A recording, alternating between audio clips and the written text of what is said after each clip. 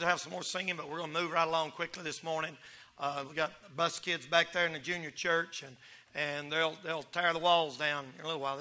They'll kill you after a while. So we'll get right into Scripture today. Don't miss the service tonight. Be here. Bring somebody with you. Bible school, the 13th, 14th, and 15th. We're excited about that. Our theme is water. We're going to be studying what the Bible says about water. Do you know the water is mentioned over 700 times in the Bible? We're going to learn what it's for, what it's used for, what it's a type of, what it can do. And then we're going to have water sports out here. So you don't want to miss Bible school.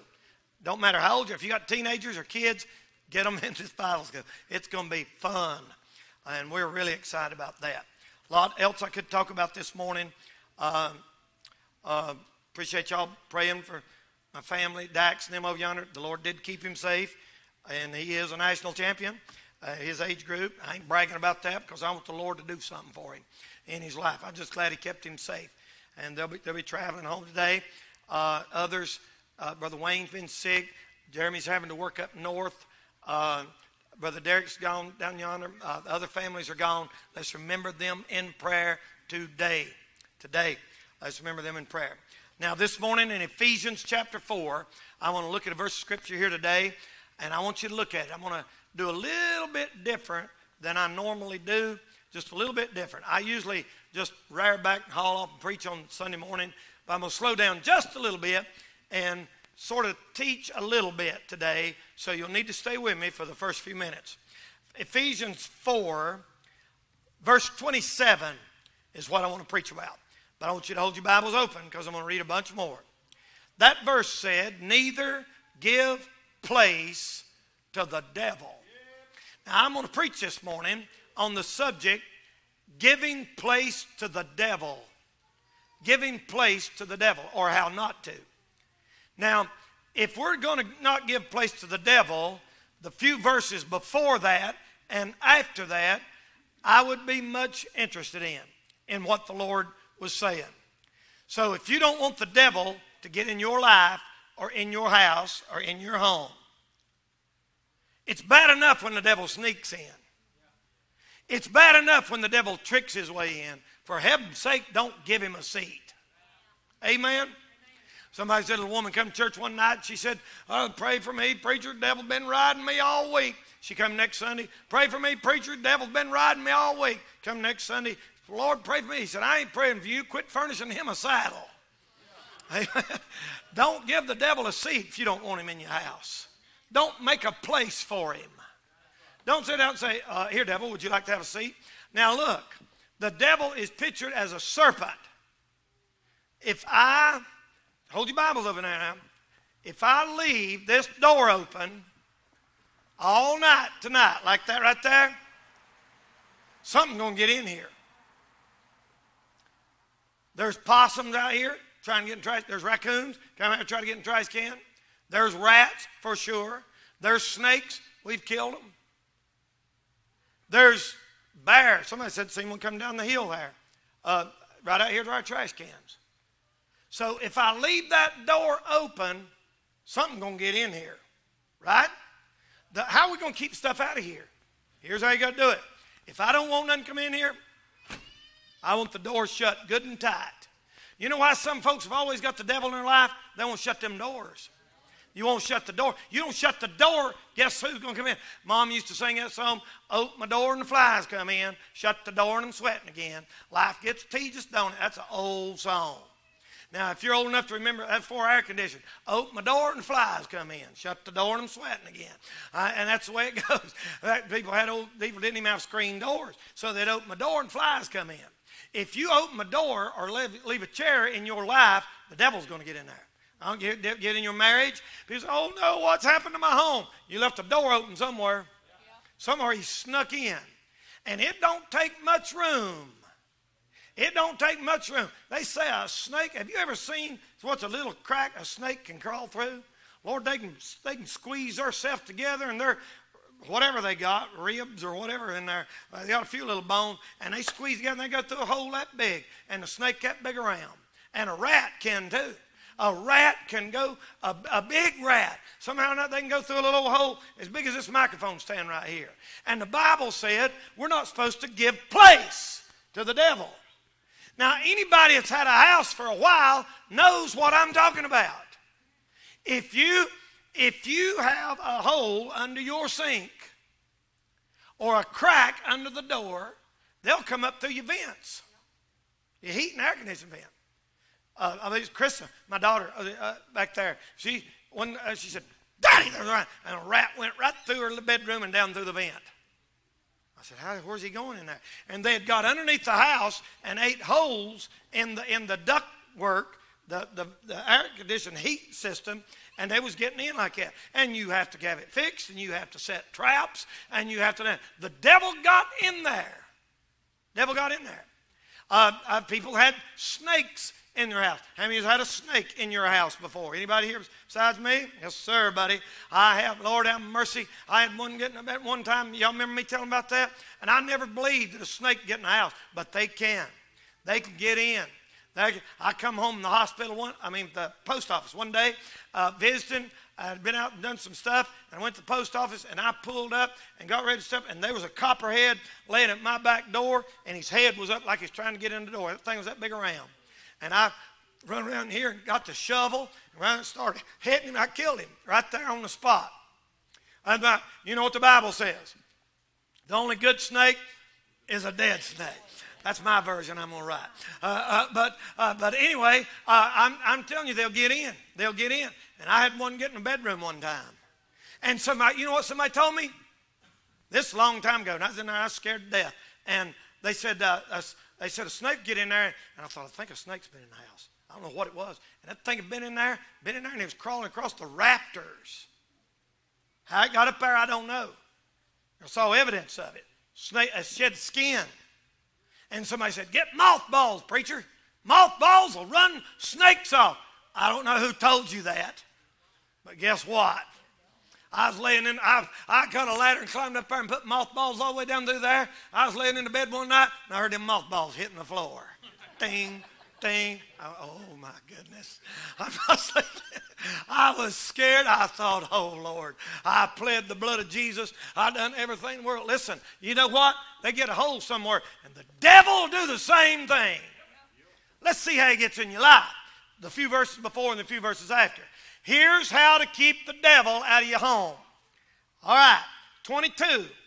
You put off concerning the former conversation the old man. Got that? Which is corrupt according to the deceitful lust. That means you put off that old man that used to be. All right? Be renewed in the spirit of your mind. And that you put on the new man, verse 24, which after God is created in righteousness and true holiness. Here's another idea, 25. Wherefore putting away lying. A good way to keep the devil out of your life is tell the truth, people. And let every man speak truth with his neighbor, or speak every man truth with his neighbor, for we are members one of another. Here's a good one, 26. Be ye angry and sin not. Let not the sun go down upon your wrath. Neither give place to the devil. 28. Let him that stole steal no more. If you've been stealing, don't steal no more. You said, "I ain't been stealing, preacher." You've been paying your tithes, ain't you? If you ain't, you're stealing. So don't try to act pious to me. That's where the devil get in your life. You can sit there and buck all you want to. I'm trying to be your friend and help you. The Lord will bless you if you quit stealing. Something hit me this week that I'd never even noticed about that verse. Let him that stole steal no more, but let him labor, working with his hands. Isn't that weird? That the Lord put stealing and working in the same verse? That means a lot of people who steal are the same ones that won't work. Amazing how far ahead that book is, ain't it? Ain't that book something? Nailed it again. Normally, people who steal are people who don't work. I heard a preacher say years ago, he said, everybody in prison is there trying to get something for nothing. Everybody you meet in prison, they wanted something for nothing. Figure out a way to get something without working for it. And if you'll work, you won't. If you don't work, you'll lay around and want this and want that and want this and want that. And that's why you get caught at Walmart and they have to put you in jail. I mean, you know they got cameras in there. You know you can't move without a camera pointing on you. Just a little tip in case you're planning on stealing something this week. And there might be somebody in here who is. Let him that stole, steal no more. Go to work. Get you a job. Amen. Ain't no reason a healthy man should starve in America. Not a healthy man. Now, if you're not healthy, everybody ought to help you. But a healthy man has no business starving in this country. All right? Look at here. Look at what else he said. Verse number, the last part of that verse said, work so you can give to somebody that needs it. Verse 29, let no corrupt communication proceed out of your mouth. That's a good way to keep the devil out of your home. But rather good with the use of edifying, that it may minister grace to the hearers. Verse 30, grieve not the Holy Spirit of God, whereby you're sealed unto the day of redemption. There's a good way. Here's another way. Let all bitterness and wrath and anger and clamor. Do you know what clamor means? There it is in the Bible. You study your Bible? You do read the Bible, right? You know what clamor means? Just a bunch of racket. Bunch of people fussing and arguing and griping. Madhouse. You ever been in a house like that? Say amen. And evil speaking be put away from you with all malice. And be ye kind one to another, tender-hearted, forgiving one another, even as God, for Christ's sake, hath forgiven you. If you'll do all those things, you've shut the door. You've sealed up the cracks. I mean, you've took Flex Seal tape and put it on everything. And you've got that squirt stuff and that foam where you squirt it in them holes and it gets big like that and turns into and seals off the crack. Rats can't get in. Shut the screen doors and the mosquitoes can't get in. And seal up the road and the cockroaches can't get in. And the mice can't get in. And the snakes can't get in. You don't give place to the devil. I mean, it's like an apple a day keeps the doctor away. Listen, this stuff right here, this keeps the devil away. You want the devil to stay out of your life? You do these very things. Now, let's look at these things slow and just name them off right quick, and I'll let you go. Number one, he said, put off the old man. Now, we don't understand a lot of times that when you get saved, the old man is reckoned dead. Now, he don't believe that, and he don't want to accept that, so he fights you every day. When you get saved, you put on the new man. You put off the old man. What's that mean? All the old habits, all the old. I like that song said, I took off the old coat and put on the new. Like it's like this, and I brought this jacket here and it burned, but I want to show you this. This is, say, my old man right here. This is my old man, and before I got saved, this is was my whatever I was supposed. Here's my old man. Oh yeah. Well, James Dean. That's what he did. And and you take this old man like this, and you walk around like that, and here's the old habits, the old music, the old movies, the old wicked, old dirty, filthy, cussing tongue, lifestyle, going to parties, going to places like that, living like the devil. Now, when you get saved, the Bible says you put him off, right? You put off the old man, his habits, his desires, everything, and you put on the new man, which is after God. You say, well, I've done that, preacher, and I still messed up. Well, here's what you done. You forgot that tomorrow morning when you get up, the old man's going to come back. It's a choice you make every day. Every day. You don't just kill the old man, go to the altar, and get right and stay right forever. It don't work like that. Why do you think Paul said, I die daily? I die daily. Now listen, every morning when I get up, I choose. Am I going to put on the old man or am I going to put on the new man? Just like I put on this, whatever this is, gray, whatever, light, dirty white. as long, whatever this is here this morning, and when I put this on, when I put this jacket on, I chose to. Now, you know what I could have done? I could have chose to gotten this and put, and got a motorcycle and put 666 on the back of this and rode to Myrtle Beach and let the old man have his way. But I choose, put on the new man. Read the Word of God. Start the day off right. I'm telling you this morning, everybody listening to me? Are you listening? Every morning of your life, you make a choice. Am I going to let the Lord lead me today? Am I going to let Him work in my life today? Or am I just going to do what I want to do? And that's why He said, put off the old man with his deeds, with his desires. You'll hear an old song. Buddy, that song brings back memories. Oh my goodness! I was at camp the other day, and right out of the clear blue, I was cutting up with the kids, and we were singing Tom the Toad and everything. And I got to tell them about how music. You know why it's so important that you listen to the right kind of music? I'll tell you why. Because the wrong kind of music makes you think wrong. If all you listen to is rock or country music, and all they're talking about is committing adultery or getting drunk or partying, or I lost my heart, she got my heart, who's got her heart? It's going around here somewhere. I don't know where my heart went. If that's all you hear, you are not going to live with the new man. You're putting on the old man. I had this little song. I don't know if I can get it on or not, Andy, but I was playing it at camp. And listen to this. This is not satanic. But it's, this is how it was when I was little. This is how it was when I was little. And it goes like this. And I got it cutting up with the kids. She wore an itsy bitsy teeny weeny yellow polka dot bikini. Preacher! Is that satanic? No. That she wore was the first time we met. She wore an itty bitty teeny weeny. Now, let you know what I'll do. I'll go around singing that 3 or 4 days this week. And that ain't even, it's wicked. Some of y'all look at me like, oh my goodness. And some of them old songs like that, they're not satanic, but they don't make you feel like that old man. I was singing to him about a little frog and flirting with another frog and had a bikini on. That's what's wrong.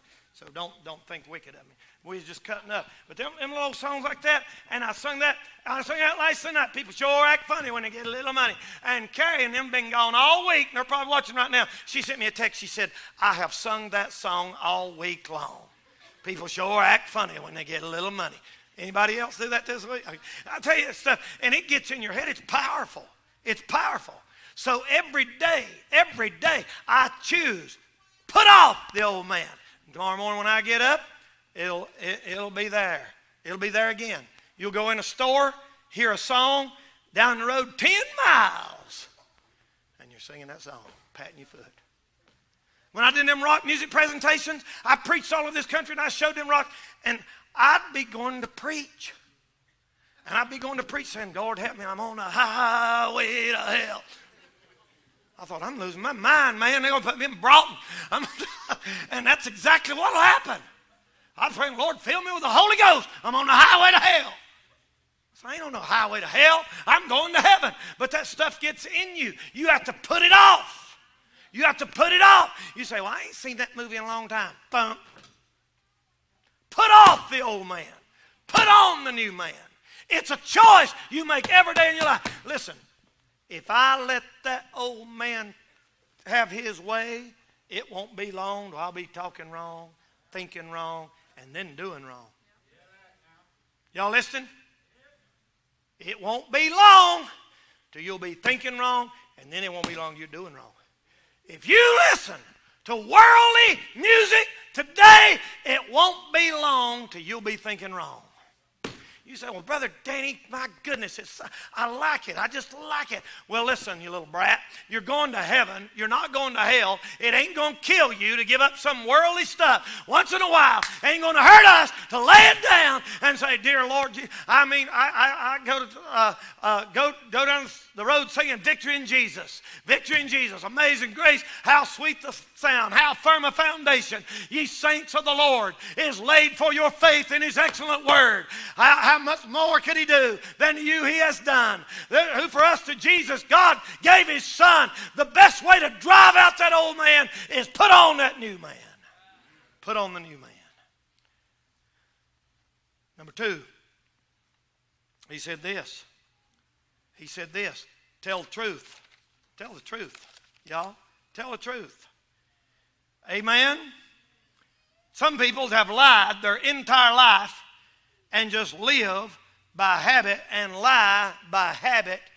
Listen, when you just lie for no reason at all, you're a liar, buddy. You're in bad shape. Most people, if they're backed into a corner and it's life or death, will sometimes tell a lie, or they're tortured or something. And that's wrong. Nobody should ever. But a lot of people, but buddies, I know people that just lie just to be lying. And you know they're lying when they're talking to you. Amen? God wants us to tell the truth. The Bible said the wicked go astray as soon as they're born, speaking lies. I got one little boy that was talking one day, and he said, what's the definition of a lie? And the little boy said, I go to church, I know all that stuff. He said, what is it? He said, a lie is abomination in the sight of God, but a very present help in a time of trouble. That's right.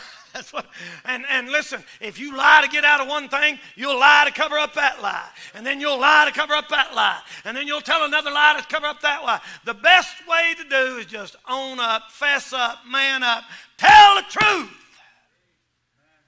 One of the things, you know what's wrong with our government? And I ain't got time to get on all this morning. Our government has lied so long. A politician gets on and makes promises, and he knows he ain't going to do it. And the thing is, everybody listening to him knows he can't do it or won't do it.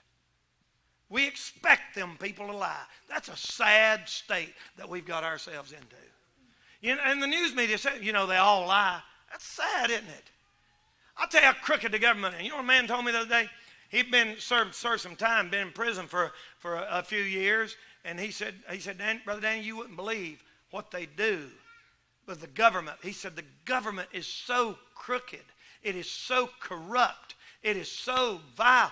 I mean, yeah, that's why you don't have good, godly, dedicated people in office. They can't get elected. You know why? Because they stand for something. If you stand for what's right, you can't get elected. You just have whichever's the worst, you hope don't get it. And brother, they're so crooked. Here's what he told me.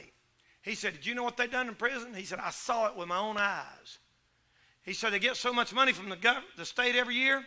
He said, they'll buy them John Deere tractors, and with their government, whatever that money is, he said $8,000 and $10,000 John Deere tractors. Use them one summer and take them out in the van and tear the wheels off of them and shred them up and sell them for scrap metal and trash them so they get more money to buy another one, more stuff next year. He said, I saw it. He said, you wouldn't believe the stuff, because you get money. That's that stimulus money that they pay. That's why they're doing all these work, fixing exits that don't even need to be fixed. And putting rocks on the side of them, making them all look real fancy. Because the government gives you so many millions of dollars, and if you don't spend it, you don't get that next time. And brother, our whole country has thought that the way you operate is be a crook. And God said, tell the truth. Tell the truth. Be honest. Don't get quiet on me now. Tell you another one. Verse 26 said, control your anger. Don't be a hothead. Are you known for blowing your stack? The Bible said anger resteth in the bosom of fools. If you are known to be a hothead, you will have no Christian testimony. You will never accomplish anything. People get mad. I've noticed that in this generation, social media has really messed us up because of text. You know, you have to be real careful with them texts. Especially these stupid phones that won't even let you put what you want to put. You start a word and it puts something else on it. You better be careful about that. Some of you nodding your head like you know good and well what I'm talking about. Man, you better read that thing before you push sin. You're liable to cuss somebody out and didn't even mean to. And especially somebody like me, because I talk, you know, a lot of country slang and stuff and hick language. And Lord, when you try to put in words like I say it might turn out to be a cuss word. And people and the thing about text is you can send it meaning one thing and they'll read it and it means something else to them and they get mad about it. You ever had that happen? And they take it all wrong. I'm not sure we're better off with all that junk. Well, maybe I am sure. We are not better off. We are not better than we was 20 years ago when we didn't have something. Like somebody advertised this. They said, and it didn't come out right. They said, for sale. Bulldog will eat anything, loves children. Now see, he didn't mean it like that, but that's the way it come across. Amen. I said, for sale, a high chair for baby with broke leg. It wasn't for a baby with a broke leg. They said the high chair had a broke leg. Now, you got to be careful. And I'll tell you something else. Before you get mad and blow your stack and cuss somebody out, they say, well, I sent him a text and he didn't even answer me. We might have been in Timbuktu. We didn't have no cell phone, might have been dead. You should have seen what he said to me. You've got to understand the sin. People get mad over the least little old things anymore. One lady told a preacher one day, she said, now, I do get mad, but I get over it quick. He said, well, so does a shotgun. Boom! And somebody gets hurt. Just because you get over it quick, that's no reason to brag on yourself. Like you're some kind of saint, brother. Listen, the Bible said, be ye angry and sin not. You might get aggravated, you get mad at your husband or wife. Don't let it turn into a sin. Count to 50 before you speak. If you're really mad, count to 100 and then don't speak. Because you'll say something you don't mean. Next, it said don't steal. It said don't steal. Isn't it odd? You've heard me say it over and over and over. My mom said this. Said, Danny, don't take a bobby pin that ain't yours. Don't take a bobby pin. Every time I see a bobby pin, I think of her. I mean, if it's laying in the floor in somebody's house, Mom said, don't take a bobby pin that ain't yours. If I go to the car wash and there's a quarter in there, I just leave it laying there. Because Mom said, it ain't yours, don't take it. Let him that stole steal no more. He said, well, that ain't stealing, I found it. Well, that may be true and everything, but I'll leave it alone. If I found a $100 bill in my yard, I would quote that verse that I love so well. Finders, keepers, losers, weepers. That's in my version too. Tell the truth, control your anger, don't steal. And then he said, talk clean. Talk clean. Let no corrupt communication proceed out of your mouth. The best way to talk clean is live clean. The best way to not cuss is don't let cuss. Whatever you hear gets in you. If you sit around 3 or 4 nights a week and watch TV and movies that have cursing in them, you're going to cuss. You know why? It's in you. You hear the Bible all day long, you'll start quoting Bible. You hear good music all day long, you'll start saying, you're just like a computer, you're just like a sponge. And a kid, Lord, they pick up everything they hear, everything. Lord, your kids soak it up like a sponge, people.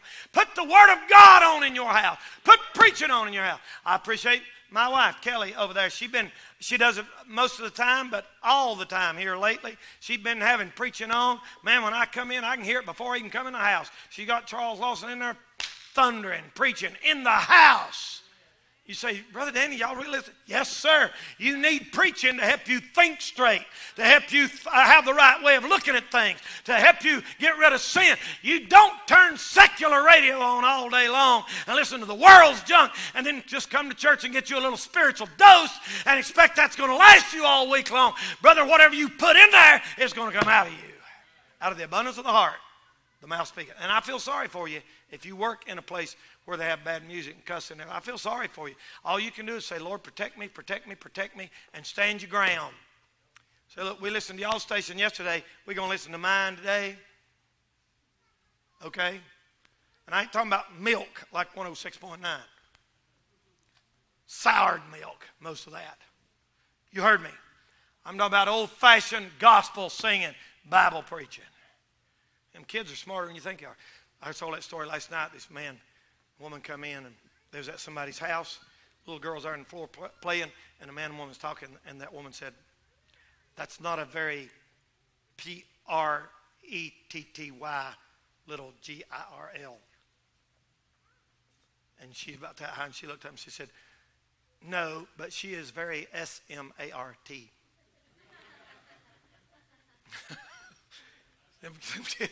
They soak it up, buddy.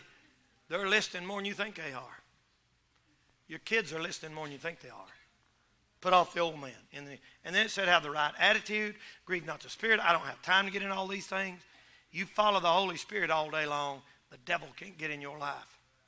You follow the Holy Ghost all day long, the devil will not be able to get in your life. Amen? I was prayed the other day, and we come down here, I played basketball at the early ball. Sometimes we go there and run at 6 o'clock in the morning, and I was going home, and I stopped the truck stop there in Nebo. And a little old boy come up. He looked like he's about 20 years old, but he's pitiful looking. He had weird colored hair and glasses, and he just come run up to me. I don't know why that happens to me all the time. I guess the Lord, I'm like a light, and bugs are drawn toward me. And I was standing there, and this guy he come walking up, and he said, hey, can I use your phone charger? Mine's dead, and my car's tore up, and I can't find my brother, and I can't get nothing, no answer from him. And I said, man, I don't know if yours is the same as mine. He said, do you have an Apple one? I said, I don't know. It's Walmart. And he said, well, my charger, he said, I don't think it'll fit you. So I was going to give him a tract and witness to him. And I said, you know, the Lord loves you. And I started getting a car. And he said, why'd you say that? And I said, well, I don't know. I tell everybody that. I'm a preacher. I tell everybody the Lord loves them. He said, I need to hear that today. And he asked me where our church was. And I showed him. I told him. And I told him how to get here.